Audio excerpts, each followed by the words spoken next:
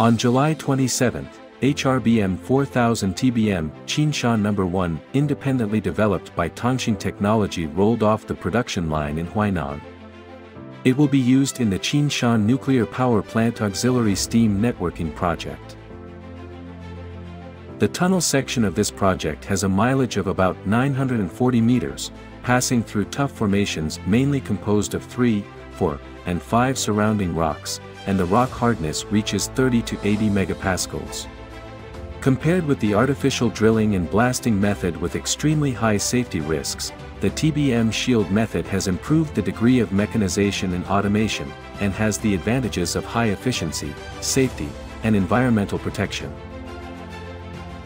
The TBM Qinshan No. 1 that rolled off the production line this time has an excavation diameter of 4 meters, a total weight of 220 tons, and a total length of 72 meters.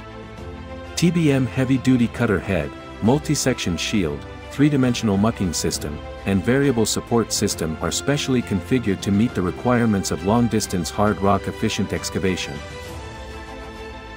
For the design and development of the TBM, the technical team of Tangxing Technology completed all the pre-manufacturing preparations including mechanical design, hydraulic design, process design, etc. within 60 days.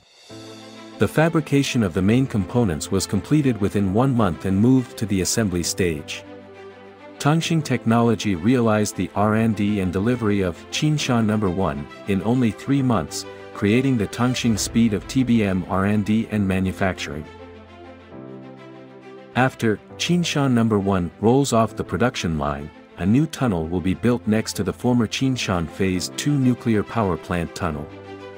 It is of great significance to reduce the energy consumption and maintenance costs of electric boilers for long-term backup, and to realize the connection of the auxiliary steam system of the Qinshan Phase 2 nuclear power plant and Fangjie Mountain.